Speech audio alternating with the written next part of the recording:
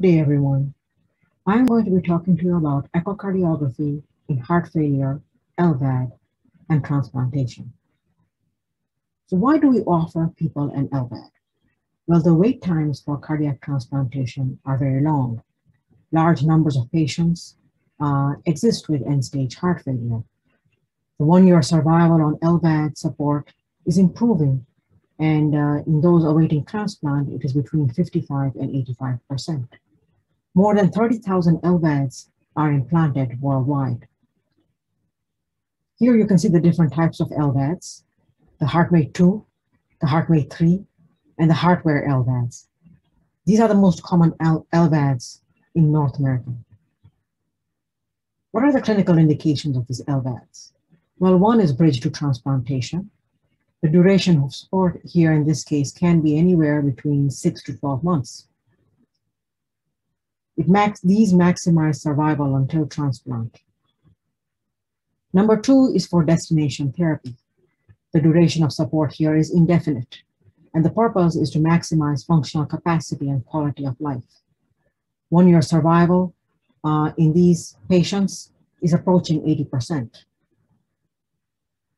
Number three is for myocardial recovery, which is something that we all hope for, and potential explantation of the LVAD. And the purpose of the LVAD here is to maximize LV reverse remodeling. So just to remind you of the LVAD circuit, remember that this is a HeartMate 2 LVAD, and the LVAD removes blood from the LV apex, as you can see here, and returns blood via the graft to the ascending aorta. There are three main internal components to the LVAD. There's the inflow cannula at the LV apex, the mechanical impeller, the outflow graft, which is connected to the ascending aorta. Now, LVADs are not available at every institution. I find this demonstration here helpful for your understanding of how an LVAD works. This is a HeartMate 2 LVAD. You can see that it is subdiaphragmatic with the inflow cannula here, the axial pump here, and the outflow graft anastomosing to the ascending aorta here. This is the hardware LVAD, also called the HVAD. And you can see that this one is an intrathoracic LVAD with the outflow graft here and anastomosing to the ascending aorta here. So blood goes from the LV cavity in through the inflow cannula towards the outflow graft and into the ascending aorta. The purpose of the LVAD is to give the left ventricle a more normal shape. So this is actually a patient pre-LVAD placement. This is the endocardial surface of the left ventricle before LVAD placement. After LVAD placement, the LV is afterload reduced, and it looks more bullet-shaped, as you can see in this here. This is just a schematic to show you what happens pre and post LVAD placement. This is a diagram showing the right atrium, the right ventricle, left atrium, left ventricle. Here's the aorta, the main pulmonary artery, and here the SVC, IVC. So initially, before the LVAD goes in, the patient is in end-stage heart failure. There's a low cardiac output. There's increased LV end diastolic pressure, increased left atrial pressure, increased pulmonary capillary wedge pressure, increased right atrial pressure, increased CVP, and increased IVC pressure as well. When the LVAD is placed, as we said before, the inflow cannula goes into the left ventricle, and the outflow cannula, anastomosis with the ascending aorta.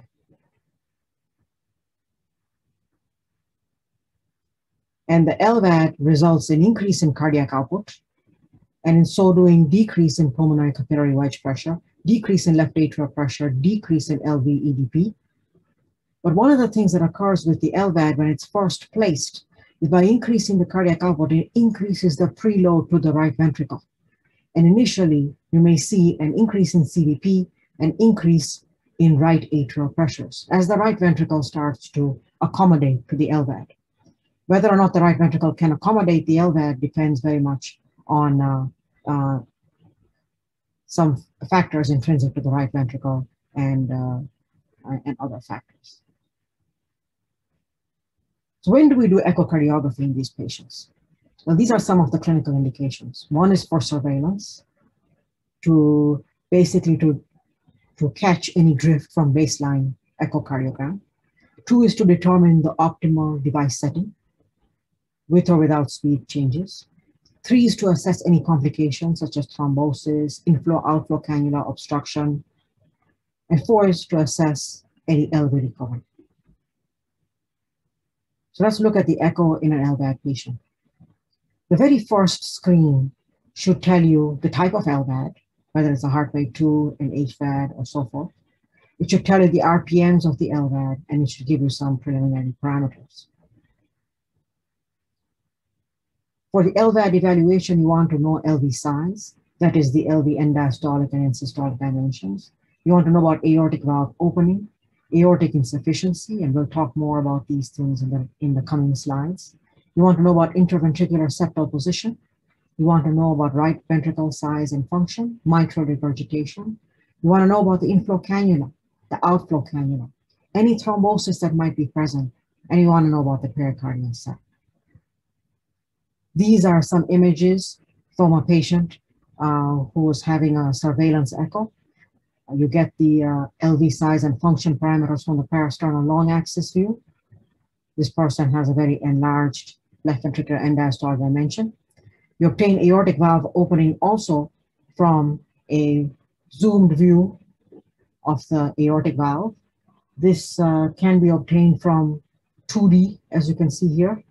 And in order to maximize your assessment of the aortic valve, it is a good idea to obtain at least 3 beats on 2D imaging of the aortic valve. And then also assess aortic valve opening on M mode. This is also very useful. It can be done both in the parasternal long axis view or in the long axis view of the aortic valve, and also in the short axis view of the aortic valve. Sometimes it's very useful when the patient has a bioprosthesis. It makes aortic valve opening easier to see. Aortic regurgitation is also assessed from the parasternal long axis view, and once again zoomed on the aortic valve with color. What is important here is that aortic regurgitation in LVAD patients can be continuous, and the measurements that we use conventionally for aortic regurgitation assessment are not necessarily reliable in these patients. You also need to assess mitral regurgitation. You need to assess the interventricular septal position, and that is done in the apical 4-chamber view. And then the inflow cannula and the outflow cannula assessment. And these are CW Doppler velocities through both, which are important. We'll talk about that. And then the pericardial sac. So let's talk a little bit about the interventricular septum and the left ventricular size. So here are 3 different patients. You can see that the interventricular septal position differs significantly between these 3 patients. This is a rightward shift in the interventricular septum. In this patient, there is inefficient left ventricular unloading. And here, you need to think about why that might be happening. Here is a midline interventricular septum. This is efficient LV compression. And here is a leftward shift in the interventricular septum, showing that the left ventricle here is markedly unloaded. When you see a decrease in LV size with the interventricular septum shifted towards the left, as you saw on the far right-hand side of the previous slide, you need to think about things like hypovolemia. Is the patient dehydrated? Are they having diarrhea, vomiting? Are they not eating, drinking? These kinds of things can cause decrease in preload and can cause the interventricular septum to shift towards the left because the LVAD remains at the same speed. Normally, we would adjust our cardiac output, but the patient being totally dependent or mostly dependent on the LVAD, and this because the speed cannot be changed unless the patient actually sees their physician, there is a large impact on the left ventricle with all these hemodynamic changes. You should also suspect the presence of suction events. If you see a decreased left ventricular size, with the interventricular septum shifted towards the left, and also right heart failure. In these cases, the RV is usually dilated. If you see an increased LV size with the interventricular septum shifted towards the right, think about inflow cannula obstruction. Outflow cannula obstruction, we'll give you examples of these. Think about significant aortic regurgitation, and think about the presence of thrombus. In these cases, inflow cannula obstruction, outflow cannula obstruction, and thrombus, you may see increased aortic valve opening because the left ventricle, the heart is no longer depending on the LVAD because something is obstructing or reducing the ability of the LVAD to work, and that is when the native heart takes over, if there is any native heart function, and you will see increased aortic valve opening in these cases. So let's talk a little bit about thrombosis. Now, thrombosis in patients with LVADs can happen anywhere. Here's an example of an aortic root thrombus. You can see it on the parasternal long axis. Right? This is a close-up of it. You can see it on the short axis as well. There's the thrombus. And then you can also see it with contrast echocardiography. This is a 50-year-old man who was 1 month status post HeartMate 2 LVAD. He was ready to go home after a lengthy admission, and this echo was actually done prior to discharge. Now, what this echo actually shows us is it is very important to, even if the echo looks like it's of poor quality, to take all your images because you never know what you're going to find. And that is exactly what the sonographer did here. You can see the parasternal long axis view. As expected in these patients who have recent post-op LVADs, the image quality can be poor. However, we can tell that the left ventricle, we could measure the left ventricular dimension if we had to here. We can see the mitral valve as well. In the apical 4-chamber view, you can see that the interventricular septum looks midline. But in the apical 5-chamber view, you notice this echo-lucent, very mobile density here in the LV outflow tract. So this patient went on to have a TEE, and you can see that echo density under the anterior leaflet here. It is bright at the edges and lucent in the center, very suggestive of fresh thrombus. You can see it also here, and you can see it here, where it actually closes over the LV outflow tract. And you can see it underneath the anterior leaflet of the mitral valve, covering the LV outflow tract in the 3D image. This is actually looking at the mitral valve from the left ventricular perspective. Let's talk a little bit about aortic valve opening. So this is aortic valve opening on 2D echocardiography. As I mentioned before, it is a good idea to zoom into the aortic valve and to watch the aortic valve over at least 10 or so cardiac cycles. This is an example of a closed aortic valve. This is an example of an aortic valve that is intermittently opening. This is an example of an aortic valve that is opening normally. You can see the same thing with M-mode echocardiography. This is a closed aortic valve. You can see how clearly that it shows up. You can see here an intermittently opening aortic valve with reduced excursion. You can see here an aortic valve opening every week. So what is the impact of aortic valve opening? If you look at this graph here, if you have a closed aortic valve, then there is a greater likelihood of developing aortic regurgitation in the months following LVAD placement. So your freedom from aortic regurgitation is less if your aortic valve is closed. However, if you have an open or intermittently opening aortic valve, you have more freedom from aortic regurgitation. Remember that aortic regurgitation in an LVAD patient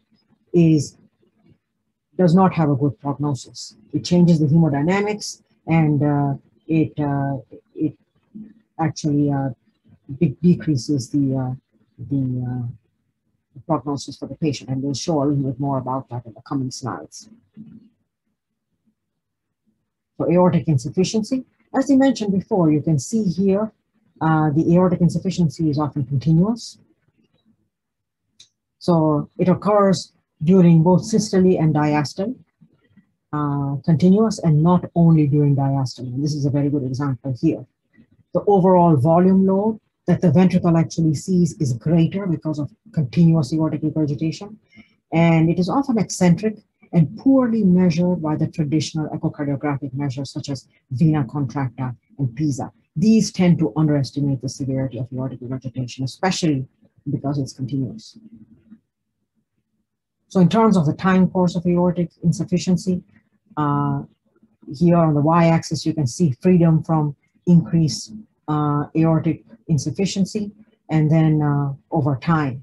So over time, this is 237 patients with a HeartMate 2 LVAD, and you can see that over time, freedom from aortic regurgitation decreases.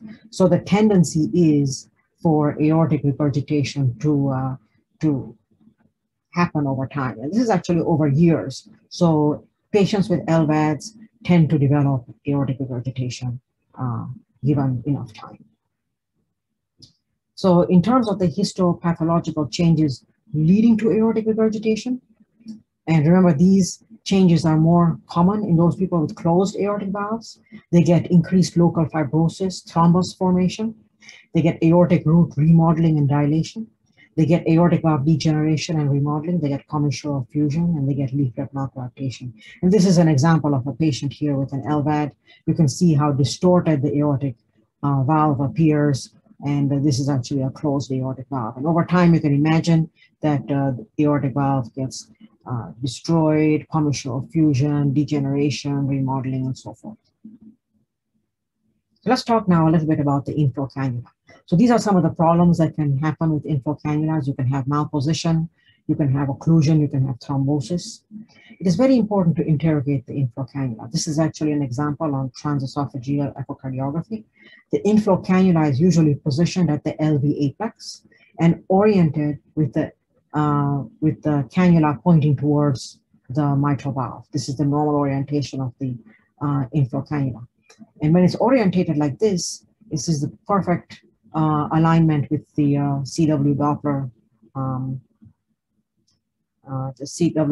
beam, and you can obtain a jet or a CW Doppler profile and measure the maximum velocity through that inflow or through the inflow cannula. Now, one of the things about transesophageal echo, when the inflow cannula is positioned just right, the midesophageal four-chamber view is a good place to obtain the CW Doppler tracing through the inflow cannula. However, in the parasternal long axis view, sometimes it can be difficult, or in the transthoracic echocardiography, it can sometimes be difficult to obtain the inflow cannula in the correct position so that a good CW Doppler tracing can be obtained. Sometimes it requires maneuvering from the short axis perspective to get that cannula in good alignment with the CW Doppler beam. So the abnormal inflow cannula. Mechanisms of inflow cannula obstruction include thrombus formation, inlet occlusion by trabeculations, cannula angulation into the myocardium, and I'll show you that, and then malposition due to underfilling of the LV cavity, and I'll show you that as well. So here's an example of a cannula that is not positioned so that it's pointing towards the mitral valve. In fact, it is not positioned at the apex. It is actually pointing towards the septum. So this is not really where we want the inflow cannula to be pointing. This is another example of an inflow cannula that is pointing towards the wall of the ventricle here, not towards the mitral valve. So this is a 74-year-old female with an LVAD who complains of shortness of breath, fatigue, and exercise intolerance. So she comes into the emergency room and an echo is performed. You can see that her inflow cannula is actually pointing towards the septum. You can see that her LV cavity is small, 34 millimeters. So this patient is underfilled. The LV cavity is underfilled. You can see here, if you look very closely, that there is also a suction event with the cannula sucking on the myocardium, because remember, this cannula is active, right? The LVAD is on, it has a certain speed to it. And because there is shifting of the interventricular septum, and you can see it here towards the left, because of the suctioning, because of the underfilled LV cavity, what happens is that the right ventricle dilates. Right atrium also dilates because that septum is pulled towards the left ventricle. This is not a good thing, because when the right ventricle dilates, the annulus gets bigger and you get significant tricuspid regurgitation, which long term and even over the short term is not a good thing. These are other examples, or in the same patient, of how you can get suction events. You can see very clearly the inflow cannula is sucking on the myocardium there. And when we obtained a velocity through that inflow cannula, we got 3.6 meters per second, which is high. The normal velocities for inflow cannulas are around 2, 2.5, 3.6 is high. So let's talk now about outflow cannulas. And some of the problems that can happen with outflow cannulas include kinks, obstruction, thrombosis. So first of all, the normal outflow cannula. So this is transthoracic echocardiography here. This is transesophageal echo. With transthoracic echocardiography, this is the right suprasternal, or it can also be the high parasternal. You can see the ascending aorta here. You can see the sinus of Valsalva down here. And you can see the anastomosis of the outflow graft right here. You can appreciate it here again with color.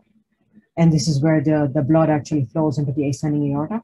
You can see very nicely here. And it's also very well aligned for the CW Doppler jet. And here we obtain the CW Doppler jet, and you can obtain a maximum velocity through the outflow cannula here. This is a transesophageal echocardiography. And you can see here that the outflow cannula has anastomosis with the ascending aorta here. And this is also a perfect alignment for the CW Doppler velocity, and you can see the CW Doppler tracing obtained here. So typically, you can obtain these outflow cannula velocities in the right parasternal position. Sometimes the patient, it's easier to obtain when the patient is lying on their back. Sometimes a suprasternal needs to be used. So you need to practice this in order to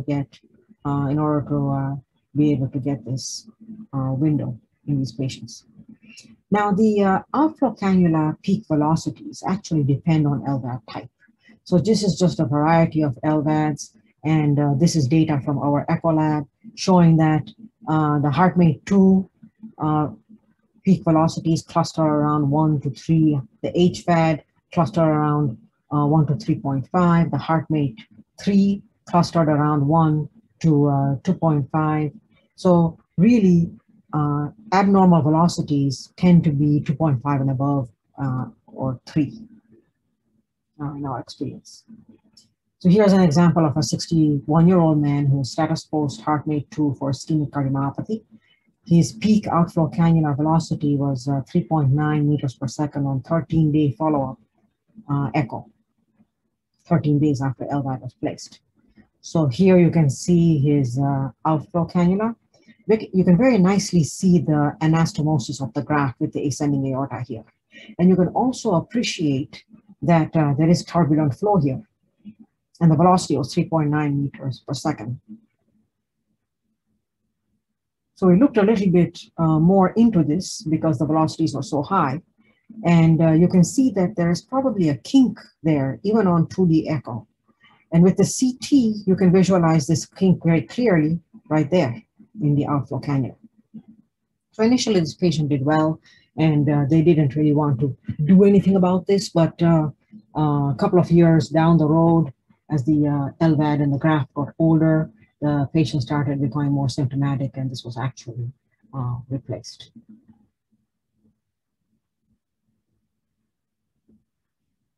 Here's a 48-year-old woman, status post hardware LVAD for ischemic cardiomyopathy as bridge to transplant. She was admitted for shortness of breath and chest pain. You can see her right heart cath numbers here. Wedge is high. You can see PA pressures are high. And here you can see, again, the outflow cannula anastomosis to the ascending aorta. There is turbulent flow here. And in fact, the outflow cannula velocity was 3.4 meters per second, which is also high. And when you look at the sinus of Valsalva, you see this abnormal turbulence in the sinus. And this is also a clue that there is outflow cannula obstruction. So this patient went to the cath lab, and they shot dye into the aorta, as you can see here. And if you watch very closely at this aortogram, you cannot see the outflow cannula. So the outflow cannula does not light up. The graft itself does not light up, does not take up the contrast, suggesting that it's completely occluded. So then they put a wire down into the outflow graft, as you can see here, and they actually ballooned it, and you can see it here showing up. And then they stented the outflow graft. And if you look very closely, you can actually see the stent there between the yellow arrows. And then when they did another aortogram, now you can see that the outflow graft is open. And post-stent, you can actually see the stent in the transthoracic echo. It looks a little scary. You can see the stent here, sticking to the ascending aorta here. And this is what the color looked like in the stent. Now let's move on to talk a little bit about LVAD speed optimization. So remember that in real life, when we lie down to go to sleep, when we walk, when we run, our cardiac output increases to accommodate what we want to do. But in these LVAD patients, they are totally dependent on the speed that they are set, the set speed, set RPMs of the LVAD. That does not change. They cannot change it at home, right? If they want to increase their activity, they depend on that speed. So it's very important to set that speed to give the patient the best quality of life that they can have. And this is where the RAMP study comes in. The RAMP study is it's a study that we do with echocardiography. And what we do is we increase the speed settings of the LVAD and by set increments, and obtain echo images at set increments as well, to optimize the function of the LVAD. And what do we mean by optimize the function of the LVAD? Well, in terms of echo, you want to make sure that the interventricular septum is midline, so that the LV is efficiently offloaded. You want to make sure that there is as little aortic regurgitation as possible. You want to make sure that the aortic valve is intermittently opening. You want to make sure that that there's as little mitral regurgitation as possible. And so these are the images that we actually take at specific intervals on the RAMP study. So this actually illustrates the intervals, the RPM intervals that we use for the heart rate 2 LVAD and for the HVAD in blue. That is one of our sonographers taking images, in this case in the cath lab, because we also did some of these RAMP studies with hemodynamics at the same time. And and then once the RAMP study is over and they decide which speed they want to set the LVAD to, the LVAD speed is changed to that. The RAMP study is stopped if there are any suction events and if the end diastolic diameter of the LV reaches less than 3 centimeters. Of course, before starting the RAMP study, we need to make sure that the INR is more than 1.8, PTT greater than 60, that there's no LV thrombus and no aortic root thrombus. And no thrombus anyway. So as I mentioned before, the purpose is to optimize device speed without compromising cardiac function. You want to make sure that the mean arterial blood pressure is greater than 65, that the interventricular septum is maintained in the midline position, that there's intermittent aortic valve opening, no more than mild mitral regurgitation. And you can also use the RAMP study to evaluate for LVAD malfunction. We have done that a couple of times. So in terms of the RAMP test protocol, here are the speeds that you could potentially use for the heart rate 2 LVAD, for instance. You record at each speed setting the LVAD parameters, the patient parameters, and then the echo parameters. And these are the echo parameters that we talked about in the previous slide. So with increasing LVAD pump speed, as expected, the LV cavity should decrease. So you can see here, this is the same patient. All these images are taken of the same patient. And you can see that at 800 RPMs, the LV cavity measures at 74 millimeters. And then at 10,400 RPMs, the LV cavity measures at 63 millimeters. So it has decreased from here to here by about 10 millimeters, a little more than 10 millimeters. Now, as you go to the high speed, you expect that the interventricular septum is going to shift towards the LV. And remember, we mentioned before that when that happens, at the extremes of speed, as you can see here, initially the RV also compensates for that, and you don't see much of a change in the right ventricle. But eventually, when the speeds get very high and the septum is shifted leftward, the RV starts to show dilation. You may even get tricuspid regurgitation, and you know that you don't want to set the patient's speed at this level. So with increasing LVAD speed, the aortic valve closes. And that is because of the pressure differential across the aortic valve with increasing speeds. So you can see here at 800 RPMs, you can see the aortic valve is opening. If you watch carefully, you can also see the aortic valve opening here. And then at the highest speed here, the aortic valve is closed. So as we said before, we want to maintain intermittent aortic valve opening. And so you don't want to set the pump speed at this point. You don't want to leave the pump speed here at the lowest level. With increasing LVAD pump speed, aortic regurgitation increases. That is also because of the differential pressure across the aortic valve with increasing speeds. You can see here that you already have at least mild aortic regurgitation. That becomes perhaps moderate aortic regurgitation here because it's continuous. And then there's significant aortic regurgitation here at the higher speed. With increasing LVAD speed, mitral regurgitation gets better, right? Because the wedge pressure goes down, and as we said before, the mitral regurgitation therefore improves. And you can see here significant mitral regurgitation, which goes down here, and almost no mitral regurgitation here at the highest speed. So this, and I'll wait for a second so that it can all play on your recording. This is an example of a ramp study. Okay, so let me just take you through this. This is in a single patient.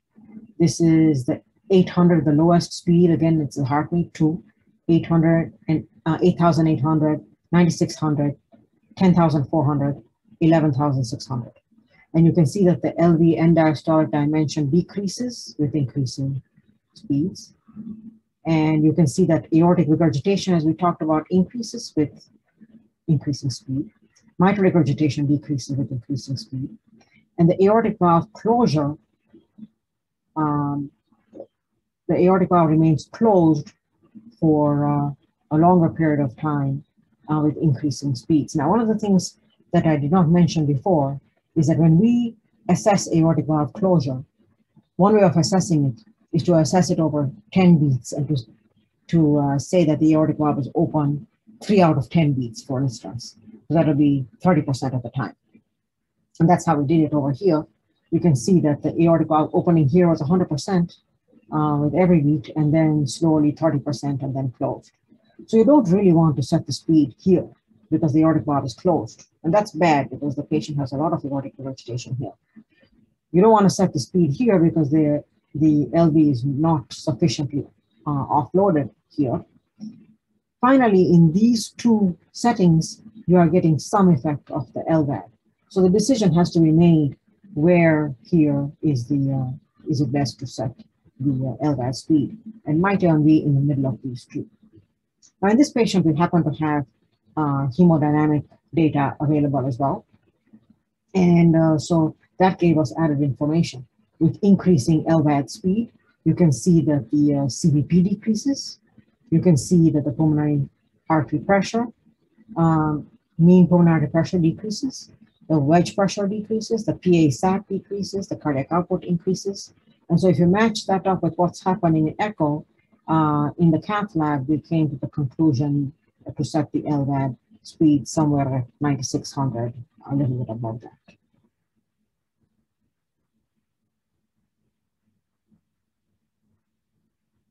So in order to assess the LVAD, first you have to assess the inflow cannula. for malposition, occlusion, malfunction, thrombosis. You need to assess the mitral valve for any regurgitation, thrombosis. You need to assess aortic valve opening, regurgitation, thrombosis. You need to assess the outflow cannula for kink, obstruction, thrombosis. You need to assess the pericardium for any effusion, tamponade, hemorrhage, especially in the post-op setting. You need to assess the septum for malposition, for LV dimension, and you need to assess the right ventricle for failure, tricuspid regurgitation, thrombosis.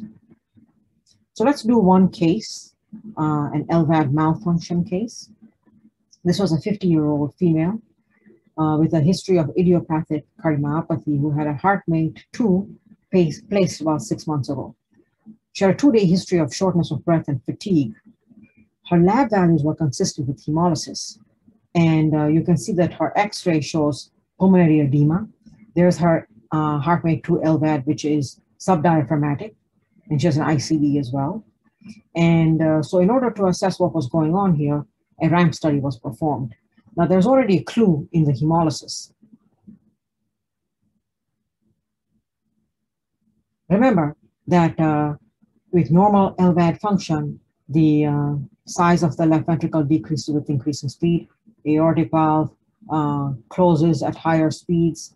There's increasing aortic regurgitation, decreasing mitral regurgitation, and the shift of the interventricular septum to the left. So what happened in our patient?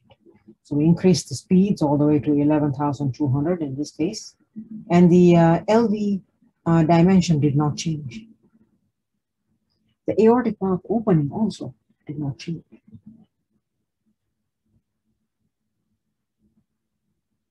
And this patient actually had a thrombus in the inlet stator. So you should consider LVAD thrombosis in those patients with worsening heart failure with signs of hemolysis such as a low haptoglobin, elevated LDH, with device malfunction. So these patients, and this patient also had it, do have alarms, flow alarms that occur on their LVAD that alert them to something going wrong with their LVAD. That's why they call the LVAD coordinator and sometimes are told to come into the hospital if it's not something that can be resolved over the phone. And then an echo ramp test can help, as in this case, demonstrate no change in LV end-diastolic dimension with increasing LVAD speeds. Let's now move on to talk about echocardiography post-heart transplantation. So heart transplantation is a life-saving option for patients with end-stage heart failure. The first human-to-human heart transplant was performed in 1967 in Cape Town, South Africa. It took 9 hours with a team of 30 people. Today, there are two main approaches to heart transplantation that you may see on echocardiography. The biatrial approach is the older approach, and it has now been replaced by the second approach, which is the bicaval approach. So let's talk about these two approaches to heart transplantation, as they will help you understand what you are looking at when you see a transplant patient on echocardiography. So in A, we show the biatrial transplant. In B, the bicaval or more common type of transplant operation. This information comes from the European Heart Journal Cardiovascular Imaging 2015 manuscript. So in the biatrial operation, there is an anastomosis made at the mid-level of the left and right atrium, and the aortic and PA anastomosis occur above the semilunar valves. The appendages are removed. The right atrial incision is close to the donor SA node. Necrosis of the SA node and sinoatrial node dysfunction can happen in this type of surgery. Atrial geometry is distorted, resulting in enlarged atria, and large parts of the recipient atria are retained in this type of operation. As I said before, the biatrial operation is largely replaced by the bicaval operation, which is shown in B. This is the most common, and here the donor heart is connected through bicaval anastomosis. The left atrial incision is carried to the base of the left atrial appendage, which is removed, leaving a small margin of the atrial cuff around the 4 pulmonary veins. There is better preservation of the anatomic configuration of the heart and a decreased need for permanent pacemaker and improved survival in these patients. Now, the very last operation that I show you here is in C, and that is called the complete atrioventricular cardiac transplantation. It has separate cable and pulmonary vein anastomosis, as you can see. But this has a lot of technical issues and is not used anymore. And here you can have bleeding from the suture lines of the pulmonary veins, reduced patency of the pulmonary veins due to twisting and stenosis and or at the anastomosis sites. And with this increased complication rates, this type of surgery is not used any longer. So here on the left is an example of the biatrial transplant heart. And then on the right, the bicaval, more commonly used operation now, the bicaval transplant. So where does transthoracic echo fit in heart transplant patients? Well, it can be used in the post-op period to identify surgical complications and early allograft dysfunction. And then, depending on the institution, it is often ordered every 6 to 12 months after heart transplantation. And it's also used after endomyocardial biopsy. One of the important things to note is that normal values derived from healthy subjects and published in the guidelines, such as the chamber quantification guidelines, do not apply to this population. And the reason for that is that thoracic surgery, the pericardiotomy influence the contractility and the motion of the heart, and also result in altered ventricular interdependence. So this changes the way the heart works, and many of the normal values that are applicable to native hearts are not quite applicable to these heart transplant patients. And we'll talk about that in the coming slides. Also, the function of the donor heart may be affected by the cause of donor death. And we'll talk a little bit more about that as well, and procedures related to explantation, storage of the heart, and implantation in the recipient. So let's first talk about the left ventricle on transthoracic echo following heart transplantation. First thing, let's talk about the wall thickness. The wall thickness, as you can see in the right upper image there, can be increased in the first month due to inflammatory cell infiltration and edema. And this usually resolves after 3 months. Beyond 3 months, increased wall thickness in these heart transplant patients can be due to many factors, and we will go over that in the coming slides. Dimensions in these patients of the LV cavity are usually normal, and diastolic volume tends to be smaller. Ejection fraction tends to be more reduced than in the native heart patients. Strain also tends to be reduced in this population compared to native hearts. This is just a diagram showing you what happens to a longitudinal strain, for instance. The top portion refers to a normal heart, and the bottom portion refers to a transplanted heart. And you can see, for instance, that longitudinal deformation decreases in these patients. So why do we have increased wall thickness in heart transplant recipients? Well, one of the things that happens is that these patients can get persistent tachycardia due to the vagal denervation that occurs with transplant. And they also can have renal impairment that can impair wall thickness, systemic hypertension, the donor health in terms of, for instance, if the donor had intracranial hemorrhage and that was responsible for donor death, that can result in LVH in the donor heart and therefore in the recipient heart. Also, side effects of immunosuppressive treatments. Many are associated with hypertension and therefore with LVH. And remember that the types of immunosuppressive treatments that these patients are on includes steroids, cyclosporin, Tacro, azathioprine, and so forth. Also, if there's a donor-recipient heart size mismatch, LVH can be a compensatory mechanism in the recipient to maintain stroke volume. And repeated episodes of rejection can also result in increased wall thickness in heart transplant recipients. Any sudden increase in wall thickness warrants investigation and should raise the suspicion of acute graft rejection in these patients. What about the right ventricle on transthoracic echo? after heart transplantation? Well, we know that the right ventricle is very sensitive to pressure and volume overload. There's a close relationship between size of the right ventricle and function of the right ventricle. And it is affected by duration of hypothermic arrest, method of allograft preparation, ischemic time, and also mechanism of donor death. The size of the right ventricle is greater than the reference values on the chamber quantification guidelines. The function is reduced in the transplanted heart. Chamber size often normalizes after heart transplantation, but the longitudinal function of the heart, of the right ventricle, partially recovers in about 2/3 of patients within 1 year. And here I have a set of normal values on the right, and these come from a recently published paper in JACE in 2018 in a population of heart transplant patients. You can see that they found TAPC was about 15 plus or minus 4, fractional area change about 40 plus or minus 8, free wall longitudinal strain of the RV minus 17 plus or minus 4, RV GLS also reduced compared to the normal population at minus 15 plus or minus 4, and 3D RV ejection fraction has also been shown to be reduced in these patients.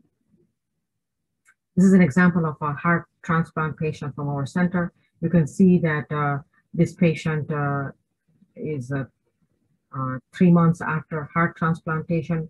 The right ventricle does look dilated. TAPC is 1.5 millimeters, fractional area change 34%, and the RV pre-wall strain minus 19%. What about the left atrium on transthoracic echo after heart transplantation? Well, larger left atrial dimensions are seen in heart transplant patients. Recipients of bicable transplants had smaller left atrial volumes than those who received biatrial transplants. This is an example here of a recipient of a biatrial transplant on the left and a bicable transplant on the right. And you can see just by looking at the atria that they are bigger in the biatrial transplant patient. What about diastolic dysfunction in the transplanted heart? Well, diastolic dysfunction can be difficult to diagnose. One of the reasons is that denervation of the donor heart leads to sinus tachycardia, which in turn leads to fusion of mitral ENA velocities. The biatrial technique often leads to two intact sinoatrial nodes beating at different rates, the donor and the remaining right atrial tissue from the recipient. And that can affect mitral inflow, causing beat-to-beat variability in ENA velocities. Atrial function can also be impaired because of the mid-atrial anastomosis between donor and recipient hearts. The bicable surgery technique may not affect atrial function as much as in the biatrial technique.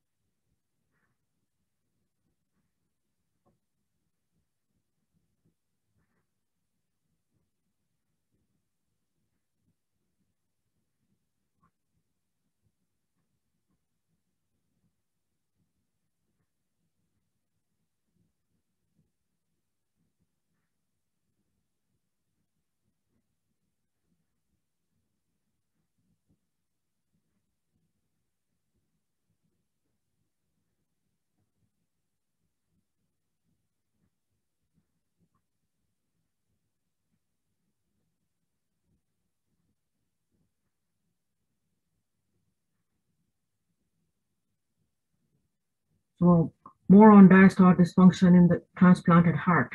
E over A can have a restrictive appearing filling pattern in patients with preserved ejection fraction. This is a common finding seen in these heart transplant patients, mainly because the donor hearts are usually obtained from healthy young people, and these people have normal LV diastolic function. Later on in life, progressive myocardial fibrosis, for instance, in cardiac allograft vasculopathy, which we'll talk about in the coming slides, can lead to a restrictive filling pattern. Tissue Doppler E prime is influenced by translational motion of the heart. Early after transplantation, myocardial tissue velocities are low and recover gradually. They remain lower than the general population even after 1 year, according to some studies. Studies evaluating conventional diastolic function have failed to find any single parameter that correctly diagnoses diastolic dysfunction in these patients. This is an example of a patient 3 months post-heart transplantation. You can see the increased LVH, with increased LV wall thickness. You can see the ENA fusion. You can see both E prime, medial and lateral are reduced in this particular patient with an E prime medial of 4.6 and an E prime lateral of 5.3. Heart transplant rejection is the leading cause of mortality and graft loss in these patients. Unlike in kidney and liver transplantation, there are no biomarkers to detect heart transplant rejection. And there are two types of rejection. One is acute rejection, which is also called acute cellular rejection or ACR, and then chronic rejection, which often manifests as cardiac allograft vasculopathy. In acute rejection or ACR, usually this occurs within the first 6 months, but it can happen at any time. It is a T-cell mediated inflammatory response leading to myocardial edema and myocyte damage. Routine surveillance performed with endomyocardial biopsy, the histological interpretation of this is often subjective, and biopsy samples are taken from the interventricular septum. There's a 6% complication rate, including risk of right bundle branch block, tricuspid regurgitation, and RV perforation. So this is an example of a patient who was post-endomyocardial biopsy. If you can look at the top right-hand corner, you can see in the RV inflow view that there's a very eccentric jet of tricuspid regurgitation. If you look very closely at the view, the RV inflow view without color, you can see a small piece of the leaflet pointing towards the right atrium. And that is actually a flail leaflet. You can appreciate that eccentric TR jet again in the left bottom image. You can see in the apical 4-chamber view, focused on the right ventricle. You can see that eccentric TR jet in that image as well. If you look at the 3D images, on the top right, you are looking at the tricuspid valve from the right ventricular perspective on the left-hand side, and from the right atrial perspective on the right-hand side. On the bottom right, you're looking at the tricuspid valve from the right atrial perspective. If you look very carefully in the region of the septal leaflet, you can see that there is a flail of the septal leaflet. It's not very easy to pick up in this case because it was a small flail, and this patient actually has done well and has not needed any further intervention. So this is a schematic showing different non-invasive imaging techniques performed at various stages of cardiac involvement due to acute cellular rejection. You can see that echocardiography comes in pretty late at the bottom in detecting cardiac allograft rejection by change in diastolic or by presence of diastolic dysfunction or systolic dysfunction. And orange stars refer to those examinations that are clinically acceptable, and brown stars refer to those that are investigational. So you can see that most of our clinically accepted techniques are only able to pick up rejection late in the process. So we do need something to be able to pick up non-invasively rejection earlier in the process.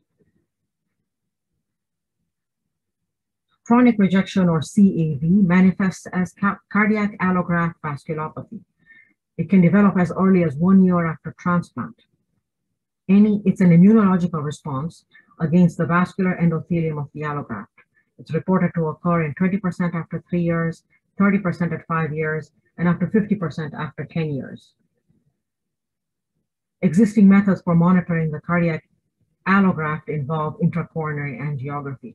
So you can see that there is a need for a non-invasive approach to detect rejection early, also with chronic rejection. This is the schematic showing the different non-invasive imaging and invasive techniques that can be performed at various stages of cardiac involvement to detect cardiac allograft vasculopathy. And once again, echocardiography comes in very late in the process, helping to identify diastolic dysfunction or systolic dysfunction in these patients. So how do we detect rejection with LV ejection fraction? One of the problems with LV ejection fraction is that it's often preserved until late in the process. Decreased LV ejection fraction in the first year after transplant is a predictor for the development of acute rejection or CAV. It has low sensitivity for acute rejection, however, and there's no correlation between the magnitude of LV ejection fraction decline and rejection grade on biopsy. Reduction in LV ejection fraction late after cardiac transplantation correlates with CAV progression. Regional wall motion abnormalities are prognostic in these patients. What about diastolic dysfunction? Well, we know that diastolic changes occur before systolic abnormalities in acute rejection. Edema, immune-mediated expansion of the extracellular space, interstitial fibrosis, all impair ventricular relaxation. E over A, and isovolumetric relaxation time have limited ability to detect acute rejection as they are affected by other factors, such as higher resting heart rate, where the E and A merge, altered atrial morphology, preload, and donor age.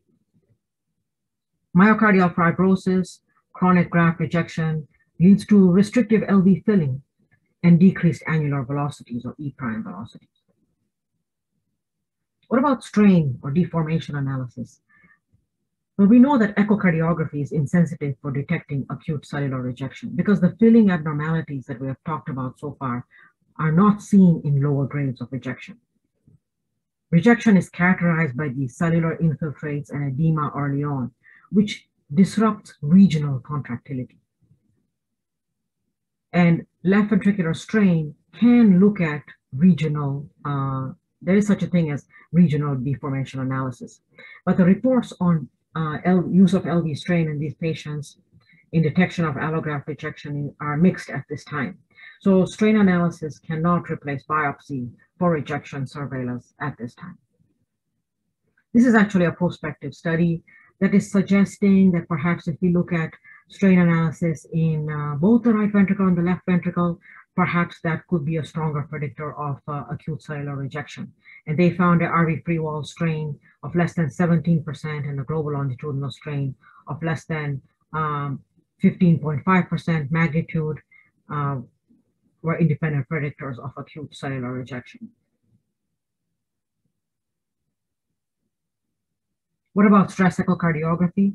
Well, exercise stress echocardiography has a low sensitivity for detecting CAV due to the inability of the denervated transplant heart to reach target heart rate with exercise. Dobutamine stress echo sensitivity has a sensitivity of about 70 to 80% for detecting significant CAV, and the sensitivity falls for mild lesions.